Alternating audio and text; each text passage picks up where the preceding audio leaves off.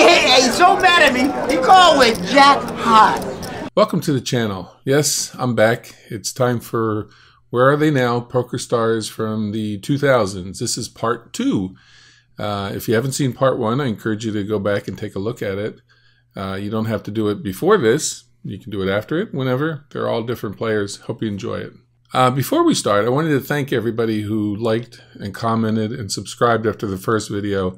The comments really helped me because they gave me a whole new list of names to choose from. And I think you're going to see over the next couple videos that a lot of your suggestions are going to be added to them. So I appreciate the comments. And if you do enjoy the video, I'd appreciate it if you would click like and subscribe. YouTube likes this stuff. We just got over 1,000 subscribers. So we're getting monetized, which is really cool. And again, I thank you for that. And I appreciate the continued support. He called me with Jack High. It's a phrase that's still used in a particular way today. And it's all because of Ellix Powers. I can't do the phrase justice. Most of you probably can't do the phrase justice. He called me with a Jack High. But it's something that we think we're saying the right way whenever we get into a conversation with someone and we talk about that hand that we were in that somebody called with Jack High. We're kind of like, you know, well, let me put it this way. If somebody calls you at the table with Queen High, you just kind of like, oh yeah, he, you know, deadpan like me. Yeah, he just kind of called me with Queen High. But if they call you with Jack High, you always have that inflection in your voice. And again, it's because of Ellix. When Ellix Powers came to the World Series in 2004, he had already hit the bottom of the barrel. And he was doing everything he could to try to pull himself back up. At one time, he had a normal, kind of what you would consider a normal life. He had a wife, he had a kid, he had spent some time in the military, and then all that kind of turned into drugs, despair, and a life of homelessness. But through all of this, Ellix was known as somebody who knew how to play limit hold'em pretty well. Not top tier play, but he could hold his own and he could make some money doing it. So, you know, friends encouraged him to keep playing. As Powers found religion and tried to give up some of his other vices, his friends were encouraging him to try, you know, take a stab at the World Series. So in 2004, he headed to Binion's in downtown Las Vegas and he did just that. He took 19th place in the $1,500 limited event. And between his winnings there and some backing from friends, he entered the $5,000 event. And in that event, as we know now, he made the final table. If you recall, back in 2004, ESPN actually made an effort to show a few more games besides No Limit Hold'em. So the $5,000 limit final table was one that they wanted to show. It featured, you know, several well-known players for, you know, people in poker circles. The most well-known was probably Johnny World Hennigan, who wound up winning the event. But of course, what we know Ellix for was his confrontation with poker author James McManus. In addition to writing several books on poker, McManus is probably best known for entering the 2000 main event and making the final table where he eventually took 5th place. McManus flat out didn't like Powers' antics at the table. He thought he was being disrespectful to the game, and Powers really seemed to have McManus on tilt. Now, in McManus's defense, ESPN didn't show everything that was going on at the final table. Powers was pretty much belligerent to all the players. He was belligerent to everyone. He had been out partying the night before, and he literally could not focus on the cards. As a matter of fact, the infamous "he called me with Jack High" was actually he called me with Queen High, because that's what it was. It was a Queen High hand that McManus called with. Powers just couldn't focus on the cards. That's how bad it got. My own personal opinion is that I don't think McManus fully appreciated where Powers had come from and what got him to that moment. Yeah, he was hungover for sure, but if you think about everything that had gone on, the life of homelessness, the divorce, all that he went through, the addictions, those kind of things, that final table was kind of a culmination of, I'm coming back, I'm doing something with my life. And I'm having fun doing it. And maybe he didn't handle it the right way, but I think McManus just kind of glossed over all that because he just has this romantic vision of poker and how poker should be, and failed to realize that, there are many, many different types of personalities in poker. So the result of the tournament was that Powers came in 7th. He made just over 40 grand. McManus came in 4th. Sadly for Powers, it didn't really help his life condition. After the 2004 World Series, he kind of went back into his old habits. He had his addictions, his homelessness. He had ill health, and he really was kind of living off the charity of others. He occasionally returned to the poker tables of Southern California when he had money to play with. When Powers died of heart failure on September 11, 2015, James McManus said, "I'm sad to hear of Ellix's passing. He was a decent, funny man who had an extremely tough life in LA and Las Vegas. The endlessly replayed clash between us is probably the low light of my poker career and the highlight of his. Ellix Powers was a good man who deserved to make more final tables and many more days in the sun." Everyone knew Dave Ulliott as Devilfish. If you didn't know, all you had to do was look at his hands. On one hand, he had a ring that said devil, and on the other hand, he had a ring that said fish. He made those rings. He was straight out of a crime novel or a Guy Ritchie film. People loved Devilfish because he was the real deal. He didn't fall into money and reinvent himself. He was always his true self. After leaving school at 15, Devilfish discovered gambling, first with horses, then in pool halls, and he was active in the criminal underworld. He worked with a team of safecrackers, and one time he owed bookies 5,000 pounds, and so he robbed them. Between the ages of 20 and 30, Devilfish spent several months in jail for theft and fighting. Poker had always been a part of Devilfish's life, but it really didn't take off for him until the early 90s. He played in legitimate casinos, and he also played in underground games where you had to worry about your personal safety if you won. After one private game, Devilfish brandished and then fired the gun that he carried with him on such occasions. His first appearance at the World Series of Poker was in 1997. After burning through nearly $300,000 in cash games and buy-ins, Devilfish won the $2,000 pot limit hold'em event. He continued to play cash games in Vegas, and he left that year with $750,000 that he and his friend carried around in bags. He had pretty good success in the early years of the WPT. He eliminated Phil Ivey to win the Jack Binion Poker Open in 2003. And he cashed at or near the final table in other events. For many of us, watching Devilfish play heads-up with Phil Hellmuth was priceless. To his credit, Phil really didn't seem to be intimidated by Devilfish and would just kind of, be Phil. But Devilfish, to his credit, didn't put up with Phil's antics, and he would call him out every time. Devilfish's strength was in Omaha, and unfortunately, as TV became more no-limit centric, we didn't get to see him as much as I think we could have or should have. As the years went by, Devilfish kept the rings, but he kind of got rid of the sunglasses and the bad boy image. He told a British magazine, "I was at a party in Vegas and everyone looked the same as me, so I was like, fuck this." He also wanted the reporter to just call him Dave. Dave passed away on April 6, 2015 from colon cancer. He was 61 years old. Where to start with Doyle? The Godfather of Poker has done it all. Although gameplay and strategy are much different today, his book Super System is still considered a poker Bible for many players. As a youth in Texas, Doyle excelled at basketball. He had an opportunity to go pro, but an injury kept him from doing so. When Doyle got his knee injury, he started playing poker. He played 5-card draw, and then he started playing 7-card stud. Once he realized he was making more money at poker than he wasn't being a salesman, he gave up sales, just focused solely on poker. Most of you have probably heard the stories of Doyle's early years as a poker player. Doyle played throughout Texas, Louisiana, Oklahoma, and often he would play with Amarillo Slim and Sailor Roberts. They played in underground games, and they had the same security issues we just talked about with Devilfish. On both sides of the pond, people get ripped off at poker games. Who'd have known?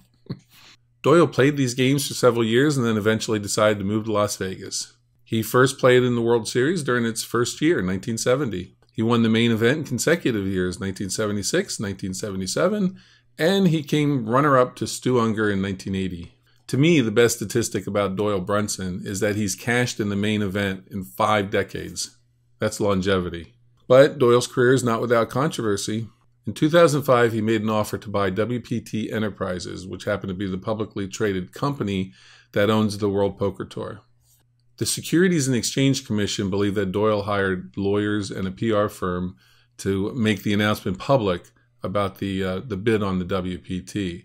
And you're not supposed to do that because the result of that is that the stock price just shoots way up artificially. That case was eventually dropped, but not before Doyle asserted his Fifth Amendment rights and also invoked attorney-client privilege, preventing his lawyers from testifying.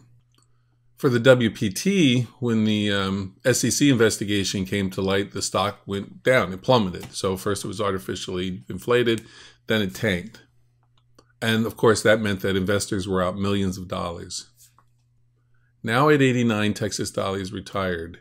Occasionally he pops up at events, and he almost played in the 2022 WSOP main event, but he had a number of concerns about COVID that was spreading through the event and decided it was best to keep everyone at home healthy.